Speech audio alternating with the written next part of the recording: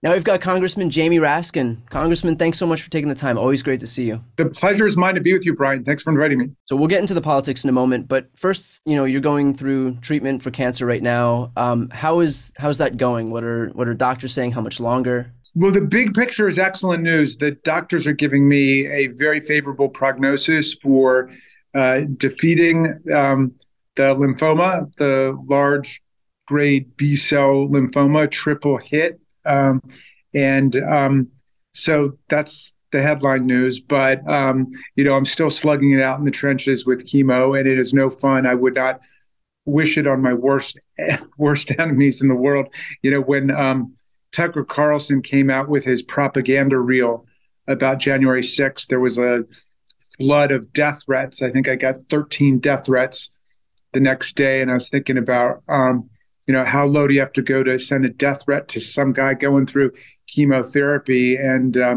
But I thought, even those people sending me death threats, I would not wish this upon them. I mean, it is just no fun, and my heart goes out to all of my fellow chemo warriors across the country, because it is tough, and it's tough on the body, and it's tough on the mind, and it can cause neuropathy, which is like freezing, tingling numbness in your fingers and your toes. And so it's no fun. But in the big picture, we're living in a time where science has allowed us to defeat the dread disease. And that's an important thing.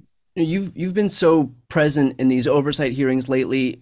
Is that twice as hard given what you're going through with these treatments, or does it actually help in the sense that you have something of a distraction? Yeah, I mean, I've organized my chemotherapy around weekends and recesses, so I'm not missing any hearings or votes or anything. And I would say that working has been effective for me. I think if I were at home, I would be focused much more on my symptoms, and I would be even, drowning in a lot more self-pity than I have been. So, Well, first off, thanks for, taking the time to do this today. And, I know I speak for everybody in saying that we hope that you get better and wish you the best. So with that said, thank you, man. let's jump into the politics here. As of this recording, we're still waiting on a slew of indictments to be handed down for Trump, including at the DOJ for inciting the insurrection on January 6th, and in Fulton County, Georgia, for trying to pressure Brad Raffensperger to find non-existent votes.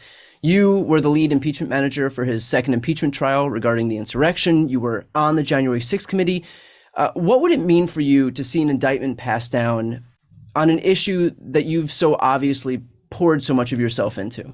Which one are you talking about? You're talking about Georgia, or? Yeah, I mean, either one. Just anything encompassing the events leading up to the election, including his efforts to overturn it and ultimately the insurrection. I'm a believer in the Constitution, and I feel like the House of Representatives really did its duty twice. And in the second impeachment, we had a strong bipartisan coalition. We had 10 Republicans who joined us, all the Democrats, in finding that Trump had incited a violent insurrection. And we went over to the Senate, and we ended up with a 57-43 vote, which is a pretty resounding majority, but he beat the constitutional spread. We needed 67 in order to hit 2/3. And that was unfortunate. But a lot of the rhetoric of the Republicans was, he can just be prosecuted later. We don't really need to convict him. And of course, McConnell's counterfeit evasion at the end was to say, well, the impeachment managers have made their case. He is factually, ethically, morally responsible for everything that happened. But we don't have jurisdiction to try the case because he's no longer president, which cut against more than 2 centuries of precedent, which said that you can both try and convict someone whether or not they hurriedly resigned from office in order to avoid it. So now we're in a situation where, all of these moderate Republicans have the chance to say we're doing the right thing in the prosecutor's office by prosecuting. But of course, all the diehards are saying, "Oh, how can you prosecute a next president? How can you interfere in the next presidential election?" and so on. So, they've got an argument for every occasion in order to drape their guy in impunity. And it's frustrating people, and I share people's frustration and, people's sense of injustice and indignation is so strong, and the wheels of justice turn so slowly and in such an ineffectual way that it makes people really mad. But it is the price of living in a democratic society that has the rule of law. And it's infuriating that somebody who is, a one-man crime wave and who so consistently thumbs his nose at the rule of law gets the benefit of due process and gets the benefit of the presumption of innocence.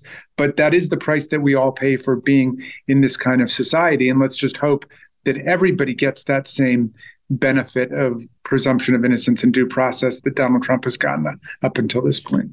Digging in specifically to the January 6th stuff, what was your reaction to Trump's calls to violence against District Attorney Alvin Bragg and his suggestion that the NYPD shouldn't defend anyone on the left? It's an outrage. It's a scandal. It's a purely fascist form of political rhetoric about justice. Fascists don't accept that there's a rule of law that applies to them. So anytime that a right-wing extremist is subject to the rule of law, whether it's Donald Trump for violating campaign finance laws or other laws in order to pay off his mistresses, or Donald Trump not paying plumbers and small business contractors and electricians, or Donald Trump inciting an insurrection, or insurrectionists assaulting federal officers, then they immediately turn attention to who the judge is or who the prosecutor is. So they personalize it. So they reject, in that case, the idea that there's a system of justice that applies to them like everybody else. Now, of course, if one of their enemies is caught up in something, or even one of their best friends is caught up in something, like take Michael Cohen, who was Trump's lawyer and consigliere for all that time, and then took the heat for him, and then became an enemy of Donald Trump, well, then he's just a convicted liar. They don't mention the fact that he was convicted of lying for Trump, but they assume the integrity of the justice system because that works against someone who's now their enemy. Yeah. I know this is more of a pundit question, but it's along these same lines. What are your thoughts on this notion that Trump is desperately trying to sell that any indictment would make him stronger? I suppose it's a Nietzschean concept that plays in with the general constellation of fascist concepts that he's put together. Anything that doesn't kill me makes me stronger. And it will just, deepen the animosity and hatred of his movement. He might be right about that. He got up and he made that speech to Nick Pack, and I think he's been going around saying there will be death and destruction if I'm prosecuted, and I am your revenge, I am your retribution. Again, that's a purely fascist form of political rhetoric. And look, we know who Donald Trump is. The question is, who's everybody else in the Republican Party? Are they willing to walk the plank all the way down to the point of more fascist insurrectionary violence against the Department of Justice, against the FBI, against police? How far are they willing to take this? It's a remarkable experiment in human nature. It's almost like, real-time Milgram experiment. Yeah, and we're watching the Overton window constantly shift and the goalposts constantly be pushed back. And I guess we shouldn't be surprised that, to answer your question, it does seem to be okay for them every single time. There isn't a whole lot of pushback regardless of what he does. These Republicans would rather literally run away than answer questions and respond to a bunch of this stuff. But with that said, I do want to switch gears here to your oversight hearings. And First off, there was a moment in a recent oversight hearing where Lauren Boebert tried to land some type of a gotcha question on D.C. City Council member Charles Allen by accusing him of decriminalizing public urination in D.C. Here's the clip. Mr. Allen, based on these statistics, I would like to talk to you about some other things that are going on here in Washington, D.C., specifically an initiative that you led. In November of 2022, you led the charge to reform D.C.'s crime laws. Is that correct? I chaired the committee that proposal came through. You led this charge, yes, sir. And these changes are now law here in D.C., correct? Do you mean the revised criminal code? Yes. No, those are not the law. Those are not the law. The revised criminal code was rejected by... Excuse me, Mr. Chairman, I'm talking to Mr. Allen. Yes, Mr. Allen, did you or did you not decriminalize public urination in Washington, D.C.? Did you lead the charge to do so? No, the revised criminal code left that as a criminal charge. Did you lead the charge to decriminalize public urination in Washington, D.C.? No, ma'am. Did you ever vote in favor of decriminalizing public urination in Washington, D.C.? The revised criminal code that was passed by the council support kept it as a criminal offense. And you support this criminal? I voted for it, yeah. You voted to keep it as a criminal offense? That's correct. The full council did. We have records that show that you were in favor of removing that criminal offense and allowing public urination. No, Is that something that you intend to pursue in the future? No, the legislation you're referring to that came from the Criminal Code Reform Commission changed public urination from a criminal to a civil offense. The council then changed that to maintain it as a criminal offense at the request of the mayor. Thank you. I yield. So what was going through your mind at that moment, like while you were watching this play out? It was a dismal, tawdry hearing generally, and it was inevitable that Lauren Boebert and Marjorie Taylor Greene would bring it further into the mud. I mean, of course, they were fresh back from their dramatic visit to the D.C. jail where they went to see the so-called political prisoners, the January 6th defendants. Of course, they never name any of them. They never tell you what their names are, because then you would be able to look them up and see what they're charged with. Yeah. There are 20 of them that are in there. Out of hundreds, these are people who judges either didn't want to release or they've already been convicted. I think about half of them have been convicted, but 17 of those 20 have either been convicted of or charged with violently assaulting federal officers. And these are the people that they're comparing implicitly to Nelson Mandela, and Alexei Navalny and Alexander Solzhenitsyn and Andrei Sakharov. I mean, political prisoners are people who are in for political or ideological thought crimes against the state. They didn't do anything other than write something or say something that offended the autocratic rulers. Unlike the January 6th defendants who participated in an attempt to overthrow the government, and most of these people were smashing federal officers in the face, spraying them with noxious chemicals, hitting them with poles or Confederate battle flags or what have you. I mean, what an obscenity. Oh, and by the way, they're also in the much nicer facility and have access to computer tablets and 24/7 medical attention. Anyway, so they come in to this hearing and they're all beating up on Washington, D.C. because they think this is, their best political play at this point, and they have no agenda. So they're beating up on Washington. And someone has told her that D.C. tried to repeal the law against public urination, which goes back a century or something. And of course, she got all the facts mixed up. It wasn't true. She refused to take no for an answer. Then people started sending messages around about how her husband, I think, had either been prosecuted or convicted of indecent exposure.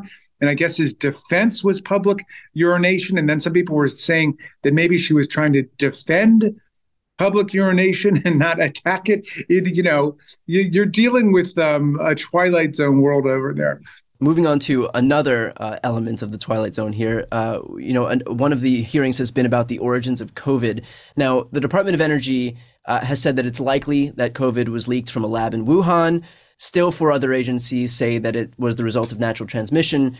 But regardless of the fact is that we don't know what the answer is as of this point, but still Republicans have seized on this as if it's some win for them. Notwithstanding the fact that we still don't have that definitive answer, can you explain how Republicans would perceive anything COVID related as a victory? Well, if I can reconstruct the contortions in their thinking, they recognize that everybody rightfully blames Donald Trump for America's catastrophically negligent response to COVID-19. I mean, he was a guy who was in complete denial for weeks about it, and then, began pointing fingers immediately, and then told everybody to take hydroxychloroquine, or everybody tried bleach, or, and so people generally understand that Trump was the source of the failure of the country to have a plan actually to defeat the disease, and we've lost more than 1 million people. So they think, well, if we can show that that China was at fault, not by some natural transmission from animals to humans, but rather by the leak from a lab, or in the more extreme cases, although I don't think there's any evidence for this, but there's some evidence for the idea of a lab leak.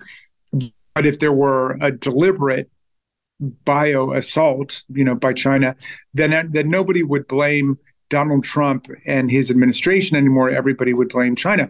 The problem with that, as I've been trying to point out, is that we have now identified 36 different episodes, either on Twitter or verbally or written, when Donald Trump aggressively defends and praises the performance of his friend, President Xi, and the Chinese Communist Party and the Chinese government, beginning in January, saying they're doing a great job, they're doing an excellent job, they're on top of it, we're in constant touch, they're being extremely transparent, they're showing us everything. This went on and on and on.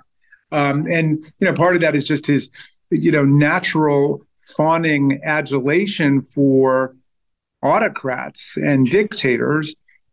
And part of it is he just wanted to say, oh, well, we don't have to do anything. We're relying on China. So then it's a very odd turn of events to have people say, no, this was a leak from China. Let's blame China instead of Trump. That this just deepens Trump's complicity with it. Because if China pulled the wool over his eyes and he's telling everybody they're being perfectly transparent and they're working together, that just makes Trump's culpability worse. Another topic you've had, what I'm sure is the privilege of covering in committee, is the woke military, the issue that our military is woke. Have Republicans been able thus far to actually explain what wokeness is, or is it just still some catch-all term for anything that they don't like? Well, it's obviously that, and we go through phases where, it's politically correct, which is like the toxic phrase, or it's woke, or it's BLM, or whatever, but, or it's trans, they will all turn their focus on that and then try to just whatever the culture war issue of the day is. Taboo. Exactly. Well, we had a hearing yesterday about the military's difficulty in recruiting people to come. And of course, they don't talk about any of the real reasons. And they have no data at all, no study, no data showing that it's because the military has become too woke. But that's the whole premise of their hearing, that the military is too woke, and there's no analysis of it. And I said, here's a theory that actually has some support behind it. The problem isn't that potential recruits are afraid that they're going to become woke. The problem is that military potential recruits are afraid they're going to become broke. And then it's all about how, 20% of people in the military are getting food assistance or on food stamps or going to food kitchens and so on. That's clearly got a lot more, those material circumstances have a lot more to do with it than the fact that there's a sexual harassment training, which is, by the way, desperately needed as sexual harassment and sexual assault continue to go up in the military. And even one of their witnesses who was brought in to rail against wokeness yesterday was a woman who agreed that there are studies showing that a third of young people say they would not go into the military because they're afraid of sexual assault and sexual harassment. Like, that's real world stuff. But I've been thinking about this woke thing because, of course, none of them can define what they mean by it. And I'm not even sure progressives can define what they mean by it. Of course, by the time the right wing picks up on one of these phrases as something to attack, nobody on the left even uses them anymore. So you never hear anybody saying I'm woke but the one time I heard somebody actually say it to me, they said, stay woke. And I started thinking about that. And I looked up the etymology of the word woke and awake, and then the word vigilance. And they have a common source, a cognate, vigilance and wakeness and awakeness. And I think when people say stay woke, really what they mean is stay vigilant, because there's a lot of danger out there and there's a lot of people trying to undermine us. And so if somebody asks me what does woke mean, I'm going to say it means vigilant, stay vigilant. And that's good advice to people. I know that these Republicans are performing for the cameras, but does your work ever happen behind closed doors with this committee? And if so, do they still spew that same nonsense about wokeness? Like, do they actually believe what they're saying? Yes, they all believe what they're saying. Just high on their own supply. Remember that, Lincoln's party has now become a cult of authoritarian personality. And the rank and file membership of a cult, they are absolute true believers, and they believe it real strongly. I mean, as you get closer and closer to the top, there are people who don't believe it. They're manipulating it. Well, we have the Tucker Carlsons of the world, Laura Ingraham, Sean Hannity's. We have those text messages that reveal stuff like that. Yeah, exactly. I mean, they are people who use propaganda in the sense of using magic against people who believe in it by those who don't believe in it anymore and understand what a fraud it is. And yeah, Tucker Carlson goes behind closed doors. They understand that Rudy Giuliani and Donald Trump and all of them are out to lunch with their claims about election fraud, but then they're perfectly willing to go out on TV in order to sell that to the cult, because that's the cult line, and they've got to stick with the official propaganda line. I mean, that's a terrifying thing when that's how a whole political movement and a whole political party operate. Yeah, I mean, I've said 100 times that they don't view their supporters as anything other than marks, and I think that bears itself out with these text messages. I do want to end with this. I want to ask about this recent shooting in Nashville. Obviously, we just witnessed 3 9-year-olds get killed in school, and on cue, Republicans are talking about more guns, arming teachers, doors, not enough God. Will this Congress pass legislation on guns, or is there just too much pressure on the Republican Party from the gun lobby to actually maintain the status quo? Yeah, I mean, they are owned lock, stock, and barrel by the gun industry and by the NRA. The real GOP doctrine was voiced by Congressman Tim Burchett, who's actually one of the saner and more civilized Republicans you'll meet. I mean, he's kind of a beloved figure around here because he's a funny guy. He's a real human being. But when the reporters got to him, they said, what did he think? He said, this is horrible.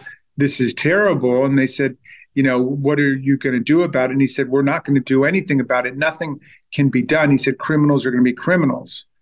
And so, he speaks the party line there, which is when gun violence happens, their go-to motto is, oh, this was evil. This is moral evil. There's evil in the world. Suddenly, they're all like cloistered theologians just pronouncing upon evil in the world, as opposed to elected officials who are sent to Congress in order to get something done, but they just throw up their hands and say, well, oh, yes, 3 more school children were assassinated in school. There's evil in the world. C'est la vie. What more can be done?